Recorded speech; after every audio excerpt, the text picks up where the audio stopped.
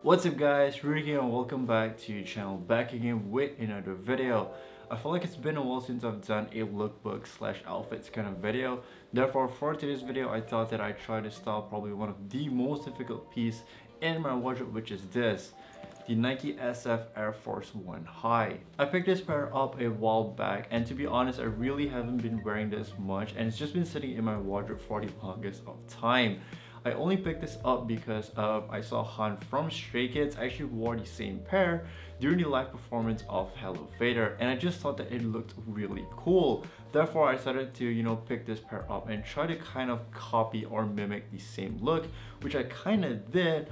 But besides that outfit, I really couldn't think of any more other outfits that goes well with this boots. Recently I got to know and follow an Instagrammer by the name of Ishi Kitsuragi, and he incorporated the Nike SF Air Force 1 into quite a number of his fits, and I thought he really nailed the overall look. Hence I decided to take it upon myself to create 5 different outfits using this pair.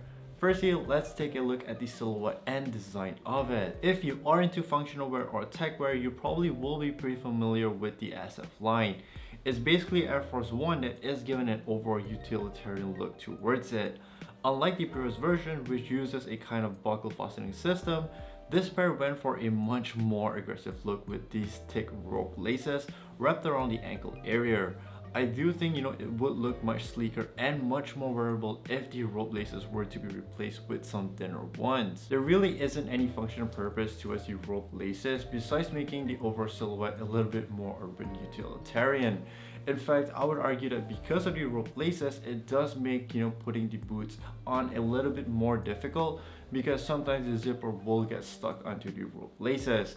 There is an additional rope lace that is reflective, so if you want to switch things up, you could. The overall material of it is basically split into 2 main materials.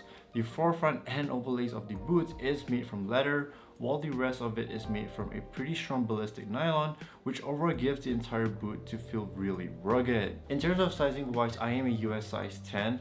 However, at the time when I picked them up over on StockX, the 9.5 were going for a much cheaper price, and I decided to opt for that.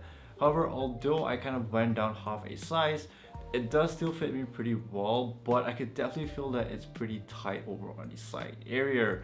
Therefore, if you guys are planning to pick them up, I would say go through the size and you'll be just fine. Although it looks like a pair of boots that will be great for the winter time, due to the very high cut silhouette that does a pretty good job in protecting our feet from snow, the sole is pretty much the exact same as a regular pair of Air Force 1, which can get pretty slippery if you are walking during snowy conditions.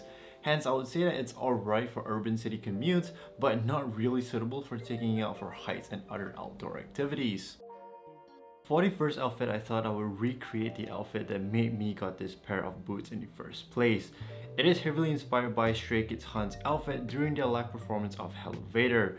Starting from the top, I have probably my most favorite piece in my wardrobe, which is this thick flannel jacket.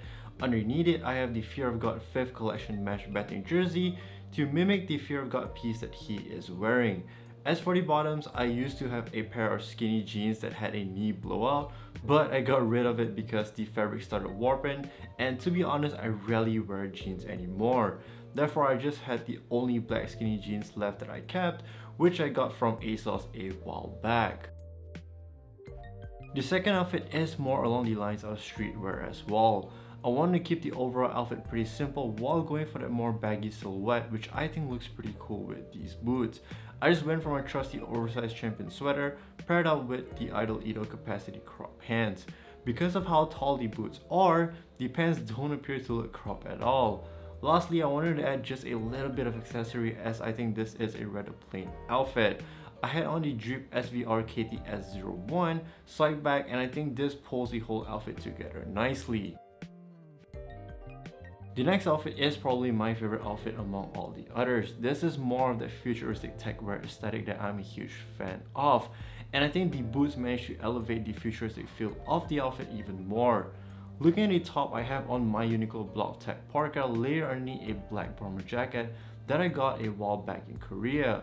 As for the bottoms, it is the Idol Edo plain cargo pants, and to give the overall outfit more detail and storage capacity, I paired it up again with the Drip SVR KTS01 side bag. Overall, this gives me major Blade Runner vibes and I'm super digging this outfit. Moving towards the fourth and fifth outfit, these are very experimental fits.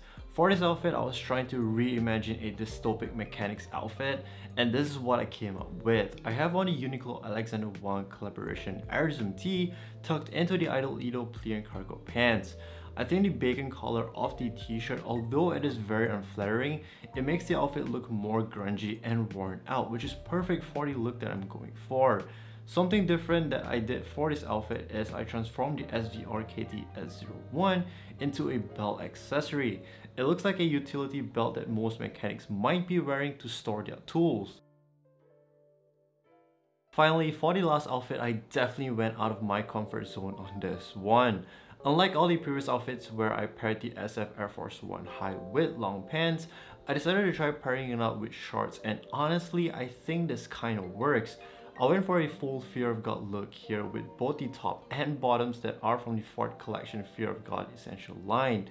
It did take some convincing for me, but I think because of the color tones, it actually doesn't look too shabby. It does have a very dystopic and sci-fi vibe, especially with the pairing of the Orbit Gear M100.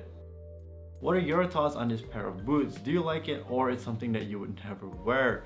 Do let your thoughts be known down in the comment section box below.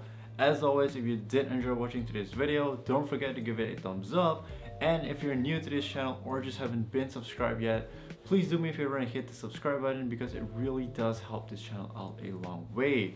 Don't forget there will be an Orbit Gear mod giveaway once this channel hits 8,000 subscribers. Till then guys, I'll catch you all in the next one. Peace out.